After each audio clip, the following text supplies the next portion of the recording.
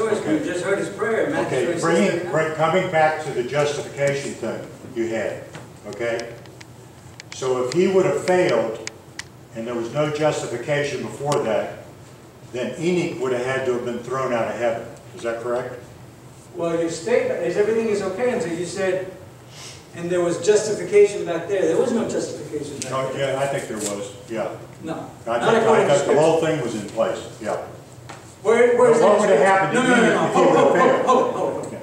If you're going to make a statement that's supported from Scripture, where were we justified in the Old Testament? From Scripture. In order for Enoch to be translated, he would have to have been justified. Everything was based on a promise.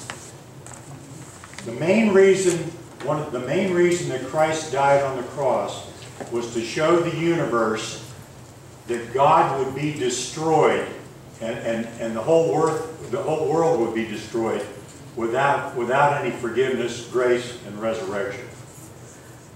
Share that with me from Scripture.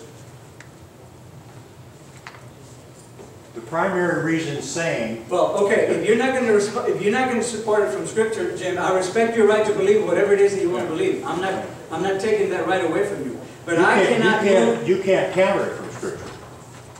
So what are we talking about? Then let it go. I will if you will. Yeah. Amen. Any other questions? I would like to make a suggestion.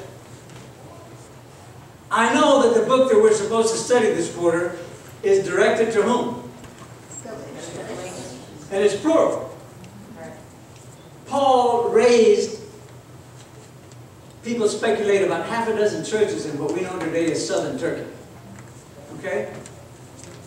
Folks, this is a present-day message.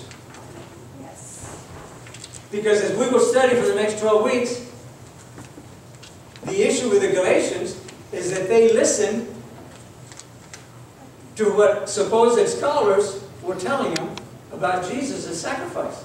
That it wasn't enough. They still needed to do something.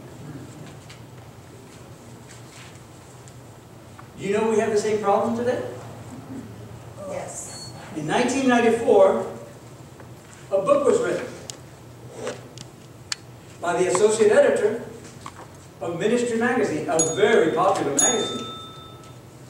Many non-Seventh-day Adventist ministers subscribed to this, to Ministry Magazine. The associate editor of Ministry Magazine wrote a book. His name was Martin Weber. And the book was really an interview with the 5 leading scholars in the Seventh-day Adventist Church. And the title of the book is, Carl, would you read that for us? Who's got the truth? Thank you. And then it has a picture of the 5 scholars.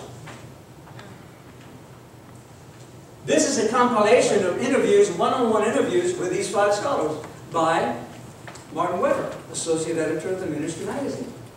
One of the interviewees was so upset that Martin Weber was going to print his interviews, one-on-one, face-to-face interactions, and on the telephone.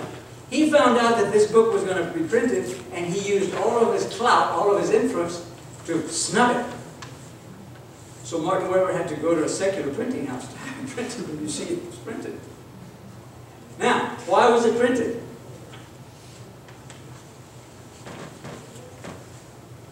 Carl? You just read the title for us. What does that say there? Making sense out of 5 different Adventist Gospels. There's not 5 Adventist Gospels. And then he prints the different versions of these different scholars' version of the Gospel. Now,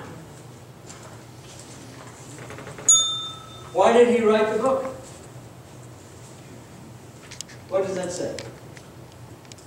It's so confusing.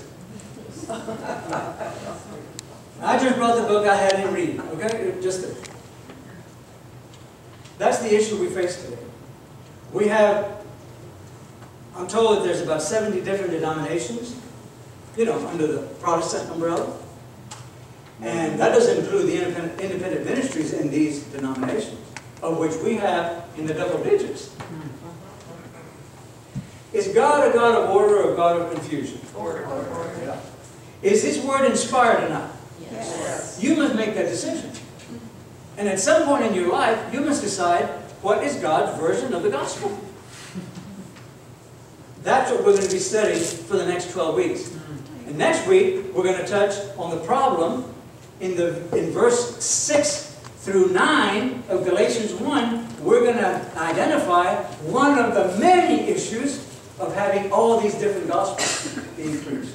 Let's have prayer.